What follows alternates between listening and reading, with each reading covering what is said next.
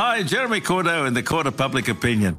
I'm just on air here to let you know that we'll be live streaming the Court of Public Opinion every Friday between 9 o'clock and 12 on jeremycordeaux.com. Please join us. We'd love to have you.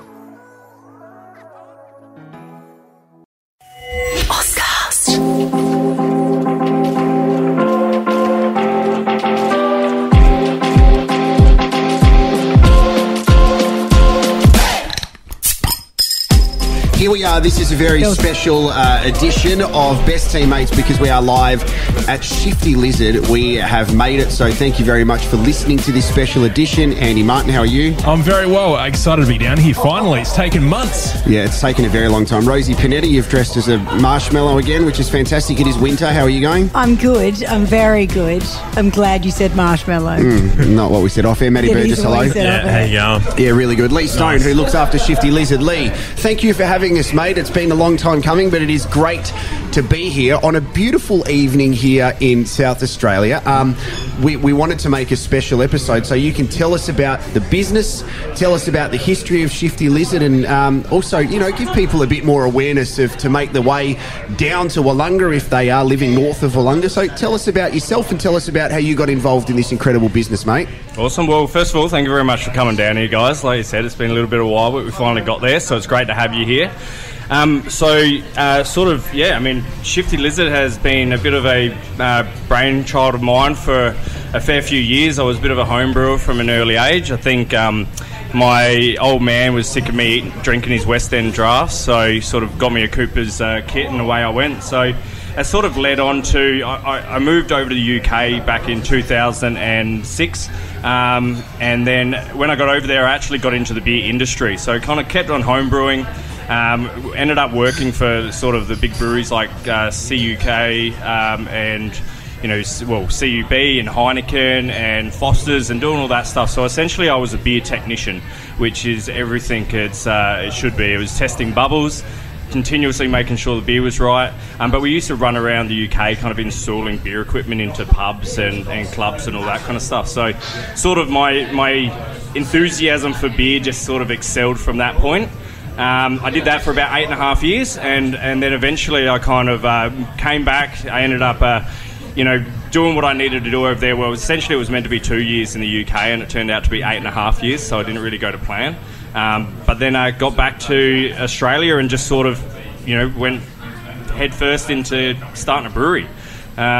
Started it back in 2016. We were legally selling beer to people. It's a very sudden thing to do, to sell illegal things.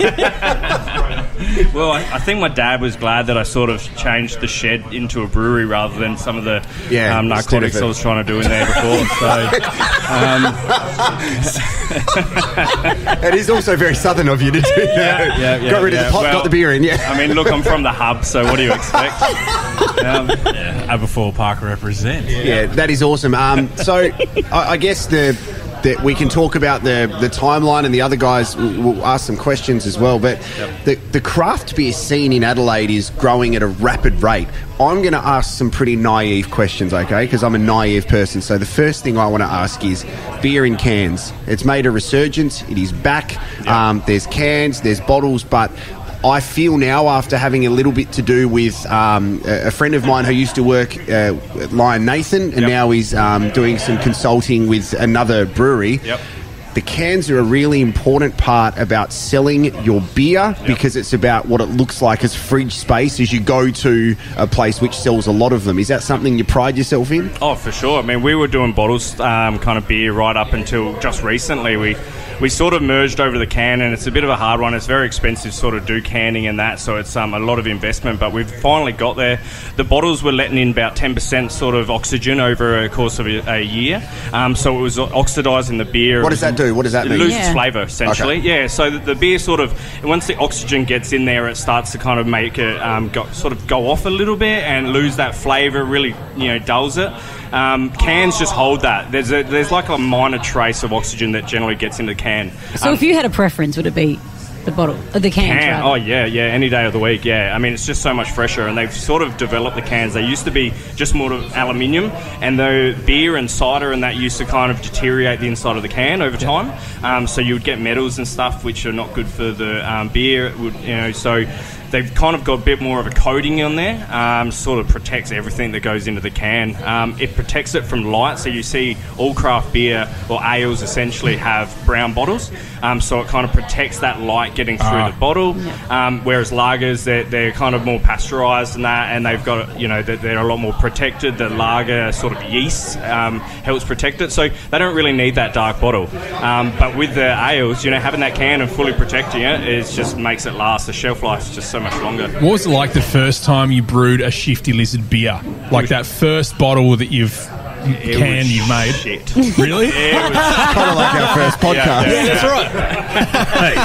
and maybe the second and third, but by the fourth... Yeah, exploding bottles is where it starts. If you don't have an exploding bottle, then have you really brewed beer? So did you start at home? Is that where it sort of kicked off? For Shifty Lizard? In the lab that I used to call it back in the day, and that sort of then, we sort of was allowed to call it the brewery once I moved everything out there that I was trying to grow. So, it was, so exploding bottles, one of the things is when you got the crown seal cap on a bottle, I actually opened one time and it's like burst off, shot right into my neck, and I had like the engraving of the actual... Very southern of you. Yeah. Is that why you got the tat there, to cover and it then up? I literally just necked the rest of the bottles. Okay. How very hub of you. That was in year 8.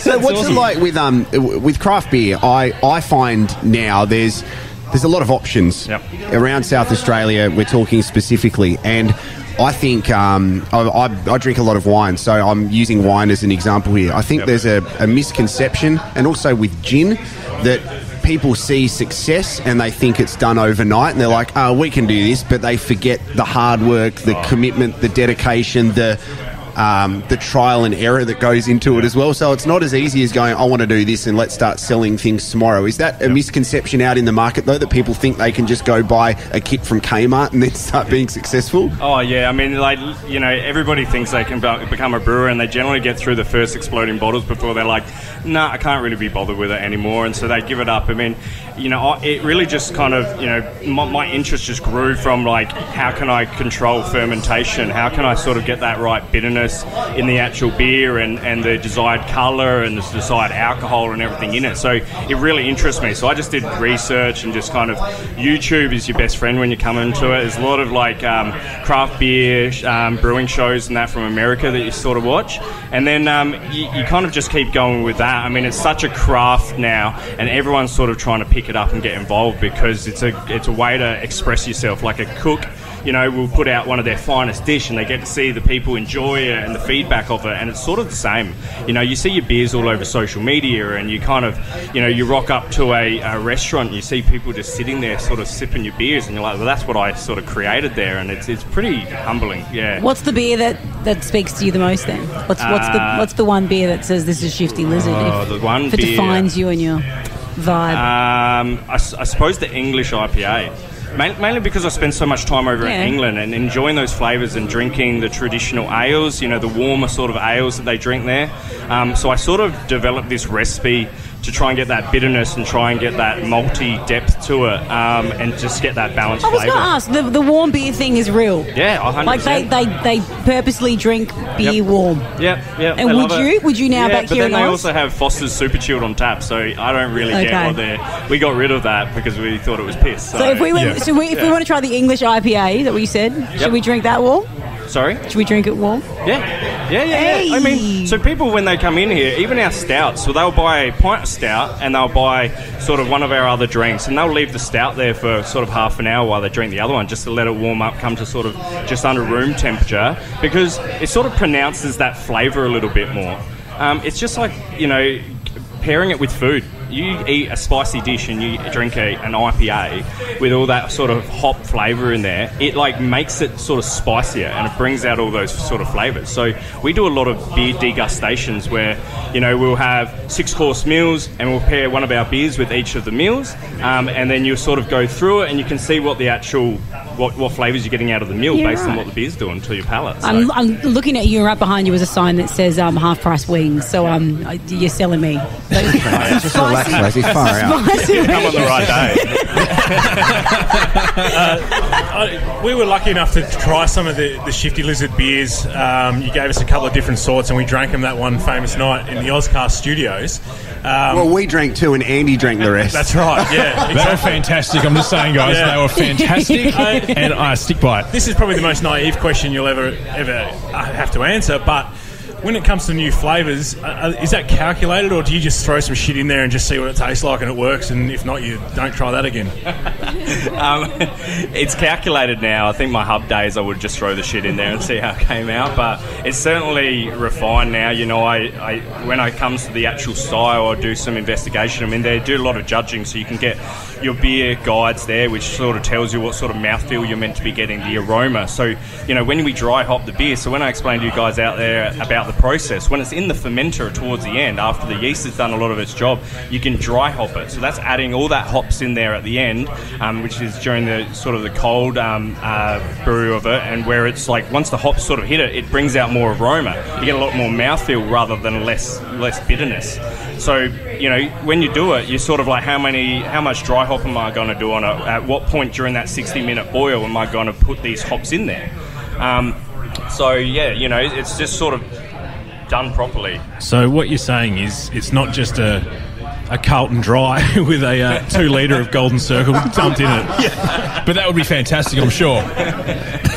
I've got 2 controversial questions. Yes. Because we're friends, and I would say family. Maybe 3 controversial questions. So the first one, there's this thing going around South Australia, right? When we talk about some of the places that brew beer. So I'm going to use the example of Big Shed. I'm going to use the example of Pirate Life. Yep. So that's my neck of the woods, right? As soon as people start talking about Big Shed, everyone goes, yeah, it's local, awesome, well done. As soon as people start talking about Pirate Life, they go, oh, you sold out, whatever. I'm kind of in the mind of if a big corporation wants to purchase and invest in your brewery, but you get some sort of creative control, that's a great business decision. Like, that should be the goal, shouldn't it? Instead of... you don't sell out. You're just doing kind of like what business is designed for. What are your thoughts on it? Again, yeah, very controversial. I mean, I think you speak to the really loyal craft beer drinkers that are drinking sort of like, you know, SA beers only, would sort of say that they were full sellouts. And I think, you know, they were bought by a fairly sizable business, which isn't actually Australian owned. You know, this then goes over, and so the money that we're putting into their pockets is going into sort of an international company. Yep. So that's where I think people get their backs up about it, because, you know, when you sell out, I mean, you've got places like Vale Brewery, and we were brewing with them for a bit, and they got sold out to Bigford's, but Bigford's is still South Australia. You know, so people don't really see that as a major sellout. That, you know, they've done the wrong thing. Whereas with Pirate Life, you know, but they had a great business plan. Like they right from the start could guarantee you know, MC and Red and Jack and that went in there going, let's just build this business massively in the first 3 years, and then once they come knocking on our door, we'll see how much we can sort of get for it, because they sort of took on major investments, so their sharehold was actually fairly small. And this is sort of everything I've heard. It's probably a little bit of speculation as well, but they sort of went in there going, well, let's get as much investment, let's build this to a ridiculous size, and then let's see how much we can sort of get for it, and then turn it over within 3 years, which is, I think, was a massively great effort. So, you know, I kind of commend them for it. Me personally, what I want to sort of do is I want to be able to have a legacy. I sort of want to be able to pass this brewery on to my family and go through generations, a little bit like Cooper's, which is sort of ironic as well, because my fiance is part of the Cooper's family. Glenn Cooper is your fiance. Yeah. Beautiful couple. Sorry. Beautiful wife, yeah. Sorry. I actually compare you in a music sense. You're very much a Chance the Rapper that thank you. had the opportunity to throw down a beat as well. That is LeBron James, so that is wrong. Wow.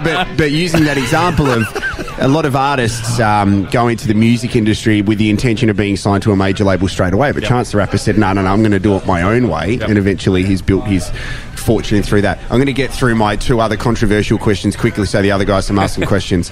I'm really nervous about asking this. The lizard? Which one? The dead one. Oh, no. What dead lizard? What are you talking about? Yeah, no. The one that passed, I think, is probably the best term. Is that the point? Is this probably named after a dead lizard? Oh my God, Rosie. What did you see under the bar? Far out. Did you see the little the area under the bar for a lizard? The tank there? Yeah, that's a fake lizard in there. I was looking at the beer. I didn't look down. Oh, God. Well, it's the first time you haven't looked down.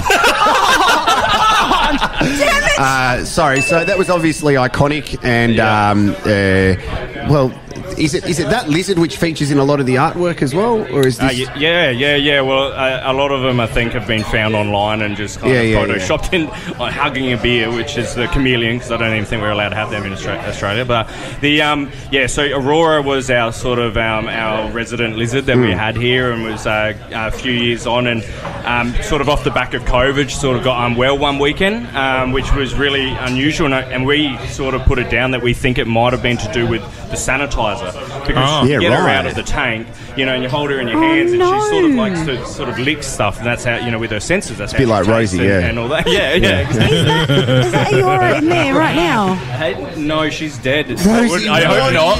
What's down there? Rosie, stop. We should have briefed you beforehand. Okay, I'm moving on to the next question. Oh my God, I'm sorry. We may get another lizard. Okay, so the next question is, what I've loved about our correspondence with you guys is that you're not in it to go, we're not in it for the glory or anything like that. You actually want an organic feeling with anything that you do. So we still sit around our podcast and go, we don't know why you guys want anything to do with us, because we're such a random podcast and stuff. So thank you for that. But what's actually made you go, no, we want to be involved with you guys? I don't know either, to be fair. Good answer. Great answer. All I can say, though, is that the brewski, perfect beer for the podcast. Oh, thank you. It's been sensational in Ozcast and in my mouth. Sorry, guys. I wouldn't mind one. Is that a hint to get you another beer? I mean, what are we drinking? Are we drinking the same thing right now? Did you serve us all the same thing? Yep. Yeah. So how can people find you if they want to go around? It's not just here that obviously you sell your drinks. I want people to go. How do they find you on social media? How do they get involved? ShiftyLizard.com, Shifty.lizard.brewery, I think it is, on Instagram. I think we've even got a TikTok thing going on. Great. Which, I think Danny's daughter probably runs that, for all I know. OnlyFans. No, not that. No, I'm just saying. Do you guys have any other questions before? I just had spied the outdoor area. I'm guessing on the weekends. This is pumping. Looks lovely out there. Yeah. I think we're going to be working on that as well, actually, soon. So we should have a new kind of. This is the main street of around. Old Wollonga.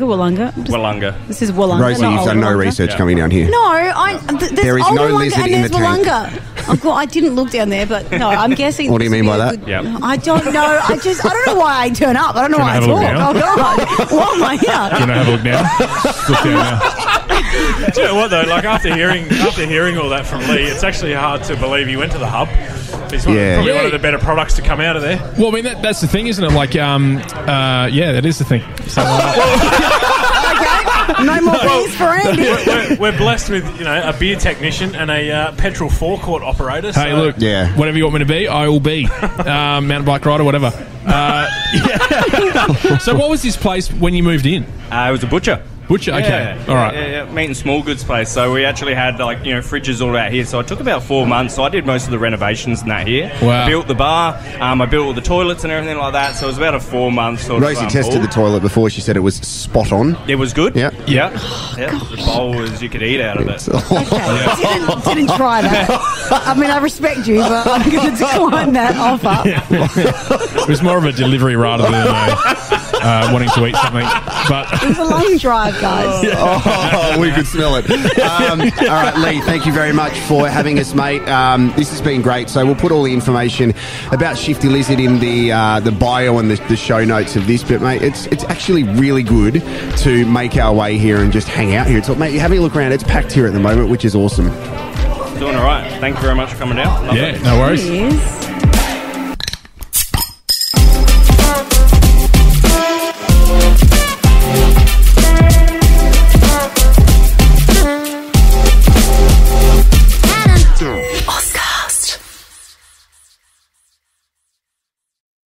Hi, Jeremy Cordeaux in the Court of Public Opinion.